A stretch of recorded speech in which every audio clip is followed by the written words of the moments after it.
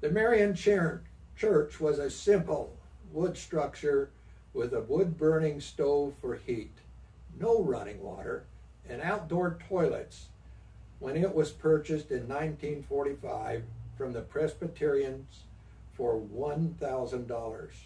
Church maintenance and improvements were a constant agenda item.